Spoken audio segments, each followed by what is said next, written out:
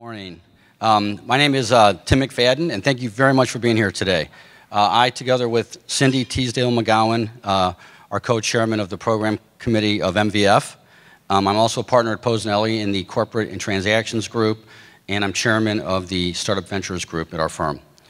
It is my honor today to introduce to you our keynote speaker, Dr. Jarret Glasscock. And I've got to say, I've been doing this for a long time, and I've seen a lot of impressive bios, but this one is really impressive. Dr. Glasscock has spent the last 20 years bridging molecular genetics, computer science, and sequencing technologies to provide insight to molecular systems.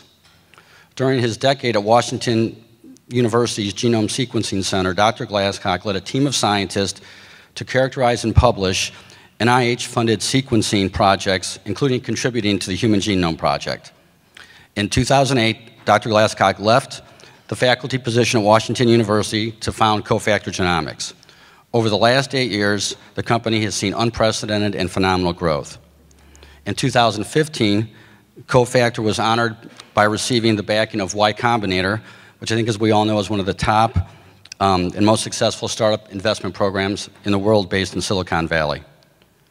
Under Dr. Glasscock's leadership, which you're going to hear about today, they've developed unique RNA-based technologies that will be used in the fight against cancer and neurological diseases. Dr. Glasscock also serves on the St. Louis University Industry Advisory Board, and he has 3 separate bachelor degrees from the University of Arizona in science, biology, and computer science, and he has 3 PhDs from Washington University and the Washington University School of Medicine in molecular genetics, computational biology, and genetics. And I give you Dr. Glasscock. Thank you.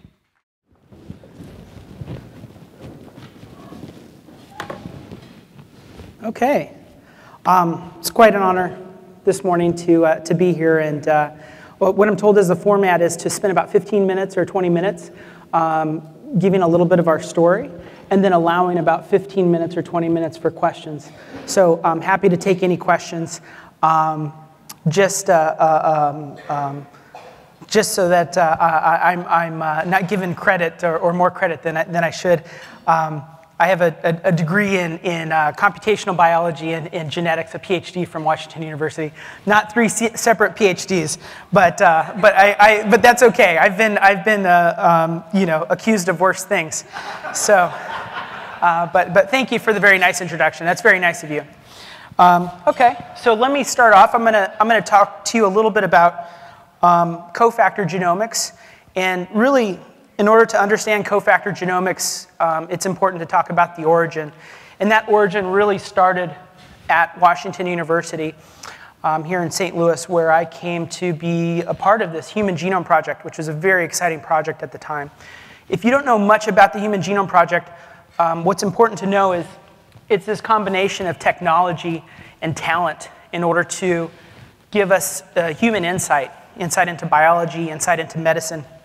And it was something that I was extremely excited to move from the Southwest to St. Louis about 17, 18 years ago and become a part of.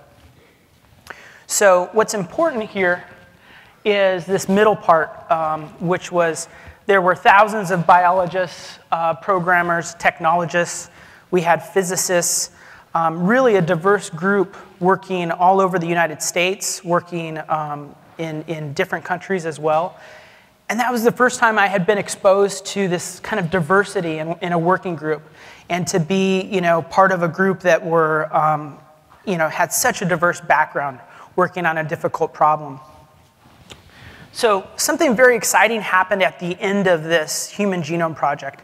And like any time you get a lot of passionate, talented individuals together, there's some exciting things that come out of that. One of those things were technologies, and these DNA sequencing technologies. So to give you some perspective, on the left is one of the DNA sequencers that was used to sequence the Human Genome Project. That was a project that took 10 years, roughly about $3 billion or so to do that first human genome. And the new technology that came out after the end of that project was a sequencer, which was one of those was the equivalent of about 10,000 of the machines that it took to sequence the Human Genome Project.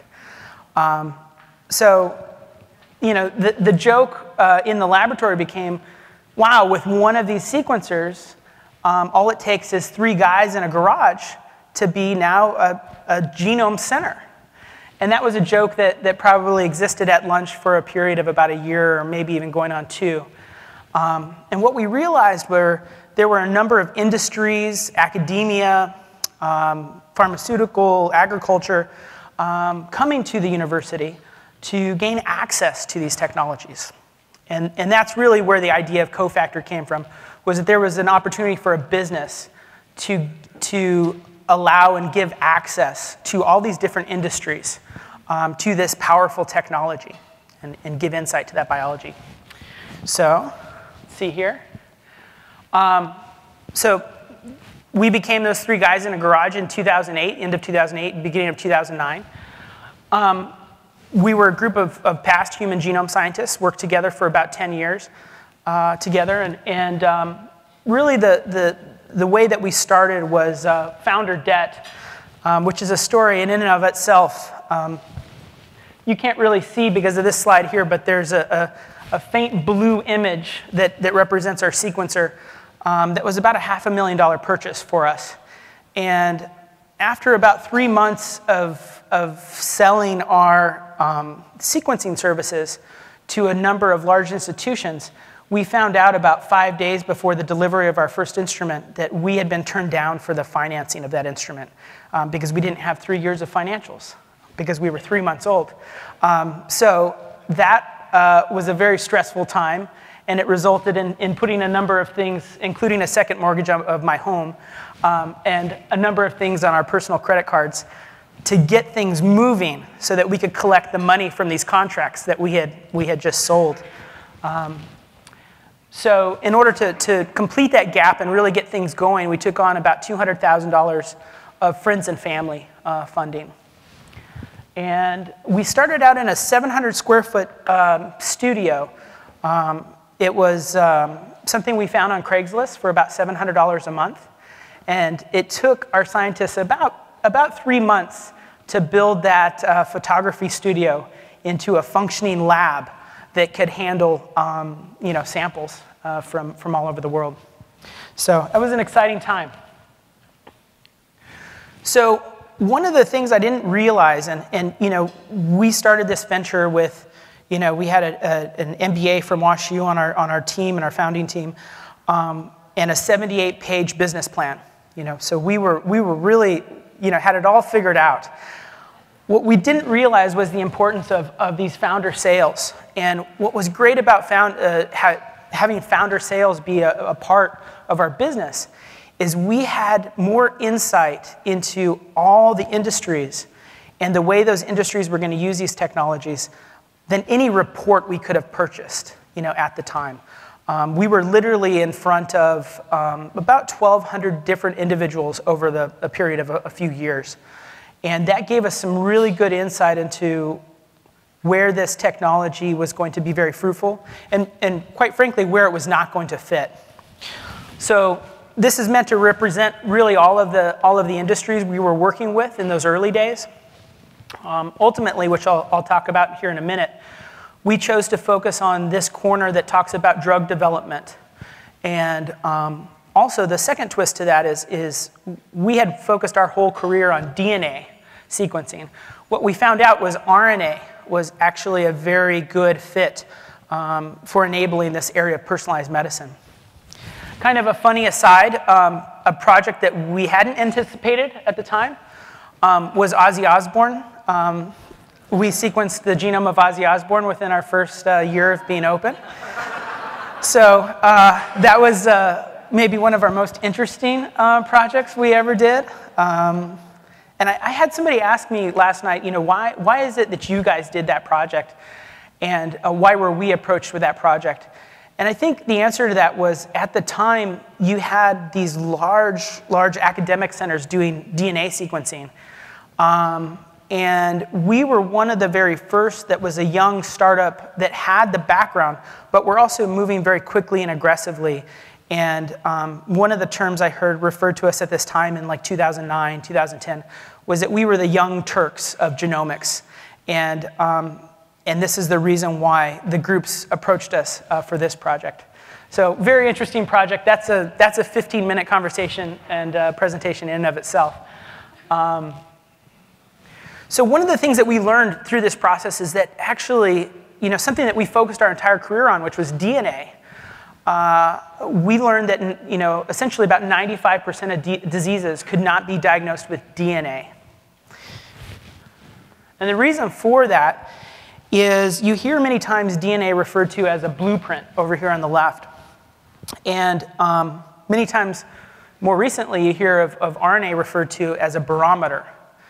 And those are two very important terms that are attributed to both of those genetic materials. And the reason why is a blueprint is very much fixed and very rarely changes over your lifetime. Of course, there's some exceptions to that, but in general, that's the rule. Whereas RNA is actually constantly changing. It's changing in response to diet, exercise, infection, and disease. And really working on the Human Genome Project, where we were having to work with RNA to incorporate that information, it became kind of a thorn in our side because it was always changing.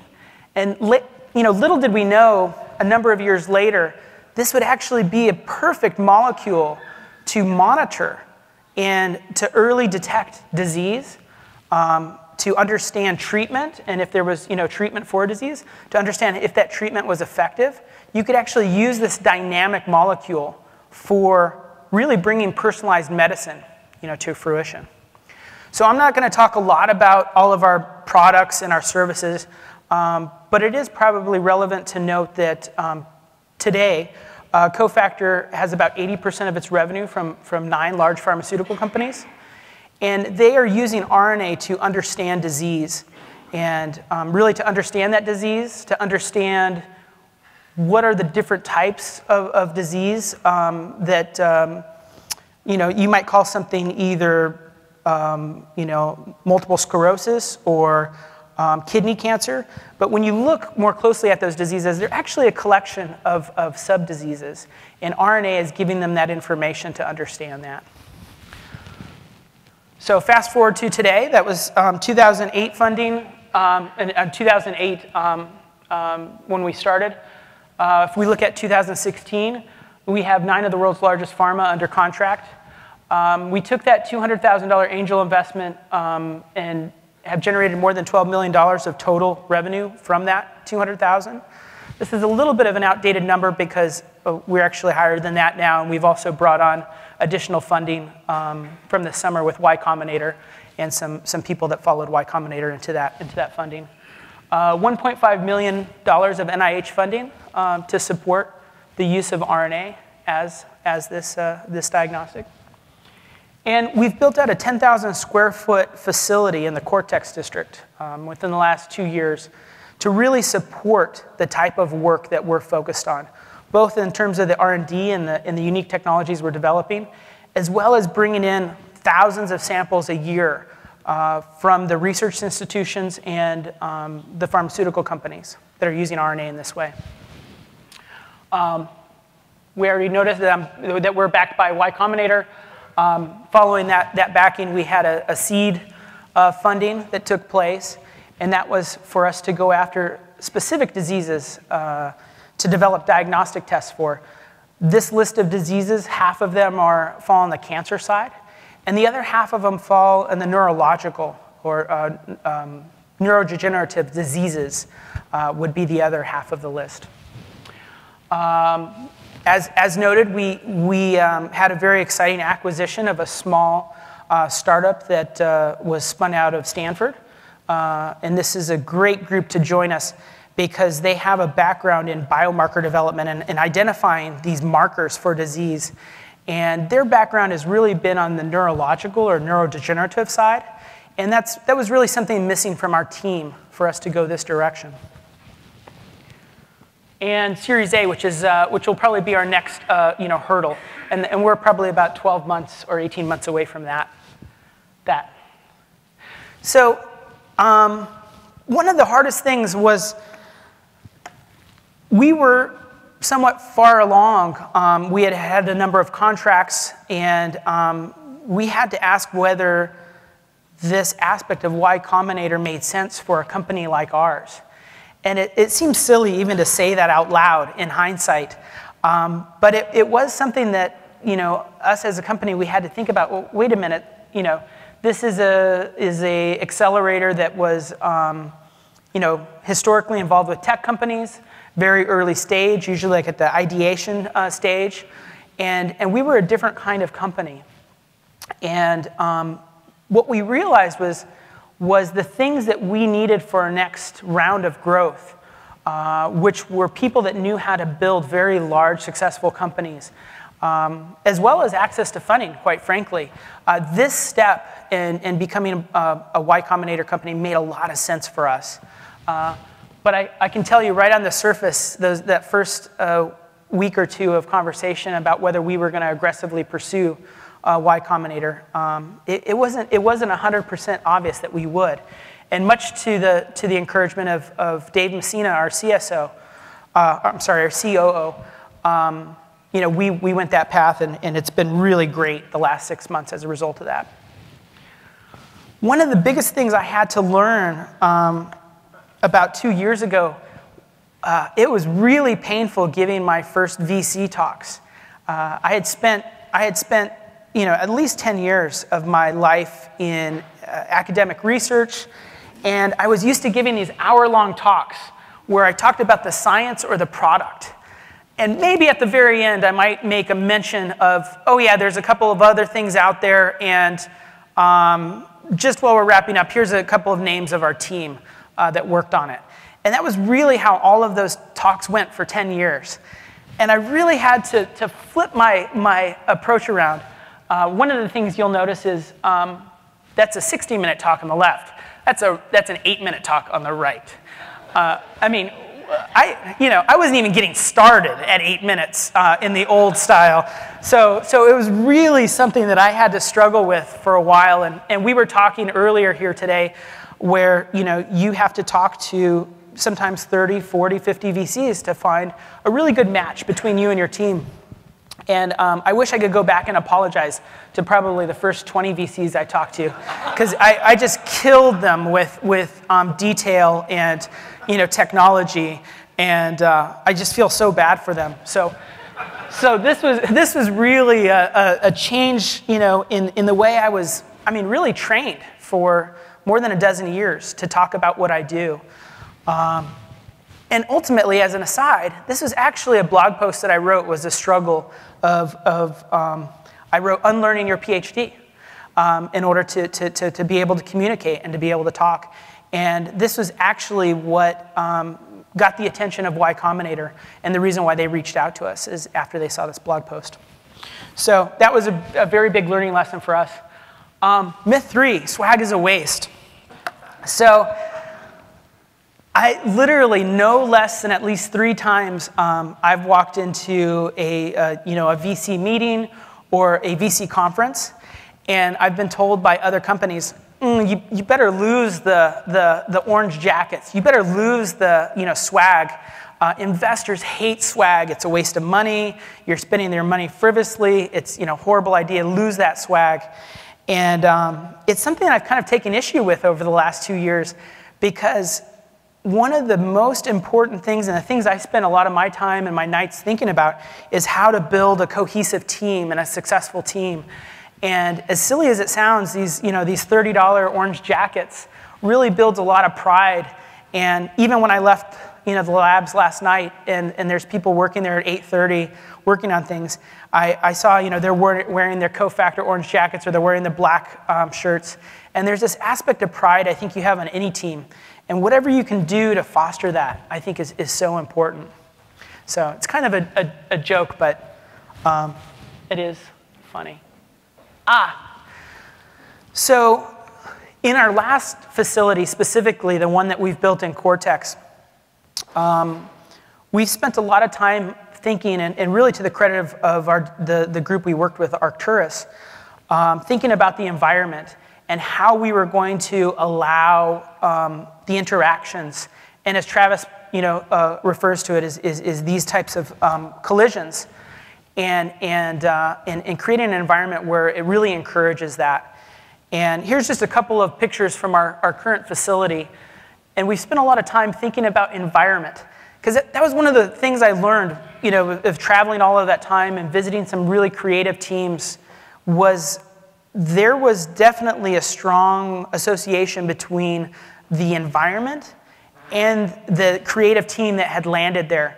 And what I've come to learn is that aspect of talent acquisition and talent retention, they want to be inspired both by the team that they work with and their environment.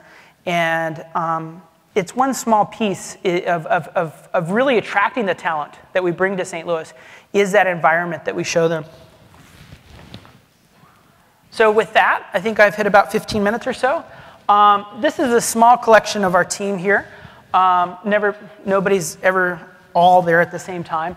But a group of talented individuals that are engineers, biologists, chemists, writers, historians. And I'd like to thank the SLDC that was such an instrumental part in helping us get going at Cofactor. Y Combinator that believed in our story for RNA as a diagnostic, and then more recently Biogenerator for joining us. Yeah. Yep.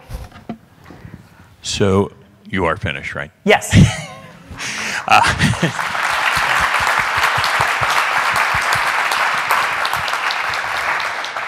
So if you raise your hands, I'll bring the mic over, mainly for the video purposes so that we can hear the question on the microphone. So anyone, there we go. I will bring the mic over. And please raise your hands. On television, it takes 8 minutes to do a DNA. On the news, after you watch the program, it takes 2 or 3 months. What is reality? How long does it really take? If you were pushed and said, I need to get this thing out fast, I know it's not 8 minutes, but does it take 2 or 3 months or 2 or 3 weeks? Yes, I'll give you 2 answers rather than give you the disappointing "it depends" answer. So the 2 answers are, if you know exactly what you're looking for, it could take you probably 3 hours from beginning to end. If you don't know what you're looking for, and it's more of an all-inclusive view of the entire genome or everything that's going on, to generate the data takes about 10 hours. To do the analysis sometimes takes 10 days. So I would say if you kind of drew the line in the middle and the average of anything that you might consider, things are on the realm of about a week turnaround. If you didn't have a lot of other complicated things going on, it could be a week. Yeah. Yep. Hold on. Fascinating. I must tell you, because I am from a cancer biology point of view. We are developed some technology related to cancer. My simple question is that existing biomarkers, blood-borne biomarkers, which people already they have been using, how does this technology stands with respect to? I know theoretically RNA should be the best one to do that, but still, I have not seen a product that's being clinically used. Can you tell something about it? Sure. So a lot of our focus over the last 18 months is building a clinical regulated lab for RNA. And that's actually something that didn't exist a year ago in terms of a lab using RNA-seq for clinical applications. I believe we're one of probably 2 groups coming on this year with a clinically regulated lab. But that was something that had to happen first. So to get right to your question, is that kind of standardization, quality control methods had to be established first. What we're doing now is building on top of that foundation of a clinical lab and looking at specific molecules. If you look into some of our background in our company, we have some work and some patents around a specific class of RNAs. They're called circular RNAs. And they've been implicated in a number of cancers as well as neurological diseases.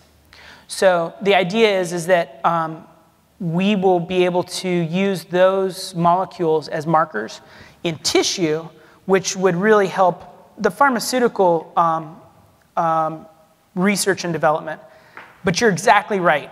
In order for it to be helpful in diagnostics and really in the clinic, it has to be in the blood. And that's exactly the type of work we're involved in now, is seeing which of those signals we can see in the blood. So if you had a crystal ball, which I know you don't, what are some of the possible exit strategies that you're considering, or perhaps what do you communicate to your potential investors? What is your exit strategy? Sure. So historically, companies like ours, our company might be bucketed into a company that would be called a boutique company. We're very, very focused on a specific technology and applying that technology to an area.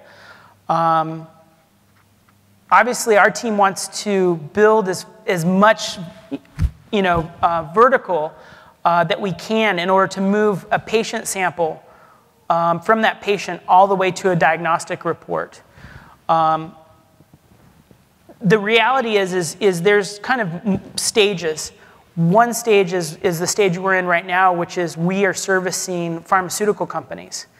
The big dream to really see the fruition of RNA as a diagnostic is to have these tests in a place like Quest or LabCorp. So that would be a huge win for Cofactor, is if maybe we were a part of a much larger entity that could handle and offer those tests. But maybe we become part of that, or maybe we license out our technology to them. It's a little too early to say.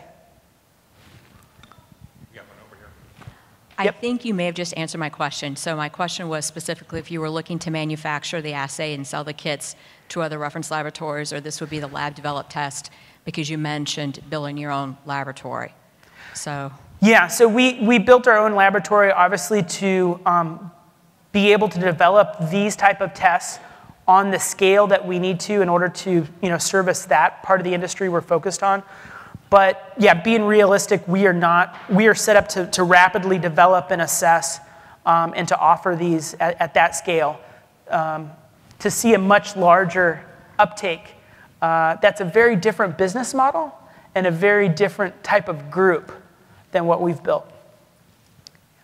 But I'm going this way. Hey, that was awesome. Nice to hear you got Y Combinator. We're applying too at the moment, but I had a question about the services part of how you began, right? And we're Talify just on the table over there, and we actually have implementation services that are a necessary part. It does also mean that we're repeatable. We know how to, I can see a path, we were profitable last year. Right. I can see a path from here to 5 million annual recurring. But it's convincing, when you say that, right? That's the notion of services. When you have a product and the disparity between the two, an investor sometimes has to be, it just looks like services, even though it's not. So have you faced in all your, I suppose, pitches, including Y Combinator, this question of, is that scalable? Is that, do you need 100 people to deliver those services? What you really mean by services is. Yeah, how do you frame that? Definitely. I mean, by far, that's one of the most difficult things for people to wrap their head around is all of us bucket things in our mind. Okay, this is services, this is products, this is software. Everything's a very different type of company. One of the fortunate things that we had, I believe very fortunate, is we have some of these very large companies that have done the same model. And they've gone on to be billion-dollar companies. Foundation Medicine is one of them. And what I mean by that is this type of area of testing or having a lab that offers services as well as products, which are in the form of a test. If you look closely at those things which are called products, and especially in our space of diagnostic testing, they're really what I would call productized services. They're a very well-defined deliverable on something that you're taking in-house. You are, even though it might be your own proprietary software and such, it's really a service that you are packaging up nicely and productizing it.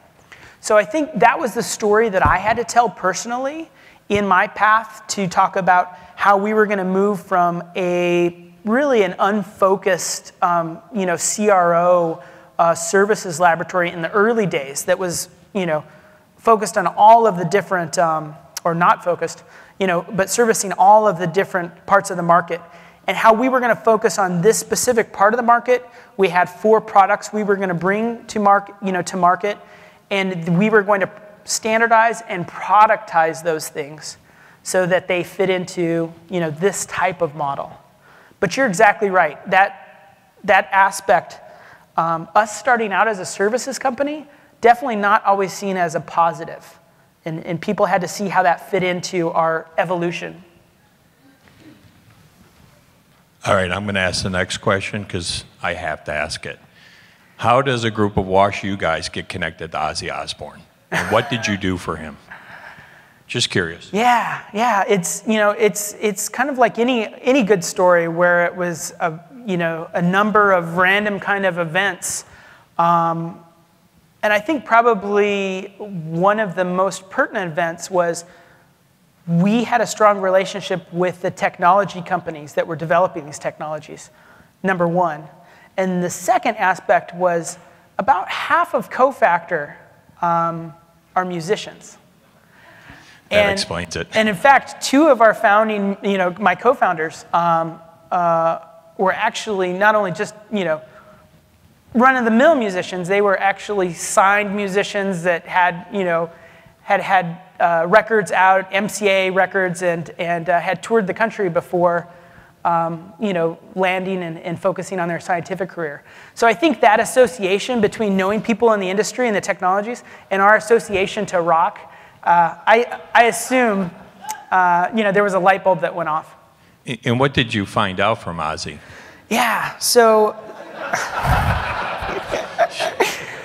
that's quite truthfully, that's a talk that our CSO usually gives because he was very involved in it. It happens to be one of the professional musicians as well. But we found out a lot more than we had anticipated, quite honestly. I will give you just 2 quick things. One of them was there is a gene that is often usually here referred to when it's called alcohol dehydrogenase. And it's a gene that you sometimes hear referred to in the context of the Asian population or the Native American population. And it tends to have a mutation in that gene that does not allow for the processing of alcohol, or not efficient processing of alcohol. So if you've ever had a friend that has this issue, they might have a half a beer and their entire face turns red, and they're acting like they've had 4 or 5 beers. So Ozzy is kind of the opposite. They found a mutation in that gene that they had never, I don't think that they had ever seen before. Like I said, I think our CSO knows quite a bit more about this than I do, but the speculation is that as opposed to destroying or limiting the function of that protein that breaks down alcohol, this one actually may look like it was hyperactive and able to break down alcohol much more efficiently. So that's one aspect. The other aspect that was interesting was this aspect that was published called the worrier gene and the warrior gene, W-A-R. You either worry or you're ready to fight. And the observation was seen that usually in the population, you usually see one of those mutations or the other. And Ozzy had both. And if you think about, if I think about the time that I spent with him, this aspect of being a little bit uncomfortable in a small group of 5 individuals or 6 individuals, not really totally comfortable, but this idea that he could then get up on a stage and present, to 60,000 people, 100,000 people, it started to make a little more sense. So, yeah. I work for a company, and we have an assay for circulating free DNA, and we do all of the somatic mutations for oncology under the NCCN guidelines. And our concordance data has been excellent with tissue, as you know with yours. Yeah. It's been interesting as I've gone out to the major institutions with Mayo and WashU and MD Anderson, that they're not only looking at circulating free DNA, but they're also looking at microRNA and using all of the platforms. And it's been quite an eye-opener, and the increase in percentage of detection for these patients and being able to determine what is a driver. I'm interested, is that what you were thinking when you looked into the San Francisco company through Stanford? It was. I mean, this, which you've just mentioned, which is there's not any one solution which gives you 100% confidence in any one, conclusion. Actually, what you've just highlighted is very much our company's strategy, which is what are the areas where DNA testing has already been accepted, where we can follow on with RNA testing as a complement. And it gives a little bit more confidence and additional information to the story. And I think cell-free DNA is actually, that's a great area, and you should, maybe you can come and give a talk about that here, because that's a really great area, and arguably one of the few areas where DNA is really powerful at monitoring. And I'm really excited about that area. The question regarding the San Francisco acquisition, so when we found these certain class of molecules that were going to be, they had early evidence they would be helpful for detection and early detection of disease. They were implicated in cancer and these neurological diseases. We actually, that's a funny story in and of itself. The San Francisco company that we acquired were actually clients of ours. And they were sending things through Cofactor. And when I saw their experimental design and the things they were working on, I said to our CSO, we have to punt this. We can't work on this. This is too similar to our path and where we're going to be going. We have to tell them there's a conflict of interest and we can't work on this. And really, to the credit of our CSO, there's a theme here. I surround myself with a lot of people that are smarter than me. To his credit, he said, let me sit down and talk to them, because in the last 7 years or 8 years of working, I've never ran into a group that's interested in exactly the same direction, exactly in the same area that we're interested in. And that was really the start or the genesis of what eventually became an acquisition for the group to join us. Yeah. I don't know if I answered your question specifically. Okay. I know that, since you've been with Y Combinator, you told me you spent about half your time in St. Louis and about half your time out in San Francisco. I'm just curious, what differences have you noted between their startup ecosystem and our startup ecosystem, and where do you think they have advantages and where do you think we have advantages?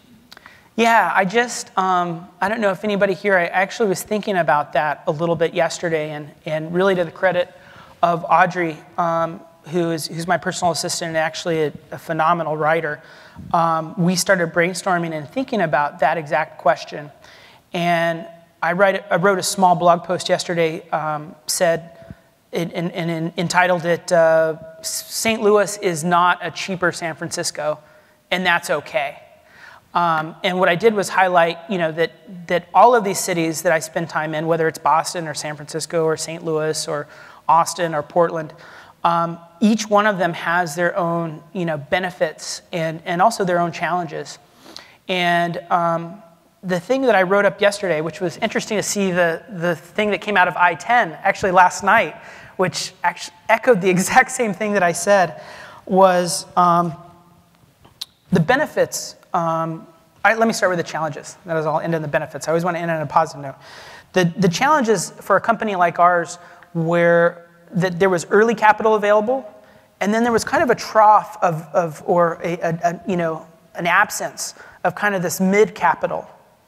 But it looks like there was availability for much larger capital for more serious, larger Series A or Series B rounds. But this kind of seed round in the realm of like $1 million to $5 million, That was a tough time for our company, was to find that here in this region. And we had to go elsewhere in order to find that. So that was one of the challenges. The number 2 challenge is anytime we find really great talent that we're interviewing, and many times that's in Boston or San Francisco, even out of the country, I insist that we bring them here and before we give them any offer. And we show them our environment. We take them to all the great places St. Louis has to offer. I'm thinking about bringing people here from San Francisco recently. But that talent acquisition is also very difficult. And quite truthfully, we're only successful maybe 1/3 of the time. So that continues to be a challenge for us. And people are catching on. They love our facility, they love our group, and we're getting more successful as time goes on. But it is a challenge. And so the benefits, I would say, is the thing I wrote about was when we interview people from the coast versus interview people here locally, and I ask how they would rate themselves on a 1 to 10 on given areas of expertise that I need them for their job, I usually have to discount people on the coast by about -3. And people locally here are very humble. I usually have to add 3 to whatever they tell me. And I think that's number 1. That's, speaks a lot about how humble people are here, about how talented they are. The number 2 benefit here is it usually takes about a year of bringing somebody on the team for them to really be firing on all 8 cylinders and really contributing. And that's what I love about St. Louis is you bring somebody on the team and they're here for the long haul. They're committed. It gets a little concerning when you look on the coast and you see somebody that's changed a job every 9 months or every 12 months for the last 7 years. That's a little concerning as somebody that's trying to build a business. Yeah. Spoken like an entrepreneur. One more question, actually over here. Sorry, Jim. And then we're going to wrap this up. So hold on. Is your technology translatable to insects, animals, fish, and plants?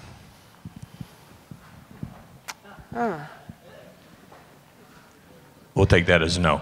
Yeah, so I'm trying to think about the RNAs that we are looking at, and they've been found to be very enriched in the mammalian brain.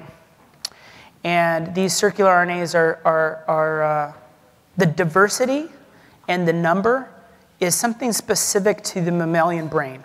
So with that, I don't know how translatable it is to definitely insects or other animals. I suspect there's models for regulation and gene regulation there. It's just following a different model than these certain class of RNAs that we're focused on for biomarkers. Yeah, so the answer is no. All right, I'd like to thank our speaker. I think it was a very... Thanks a lot.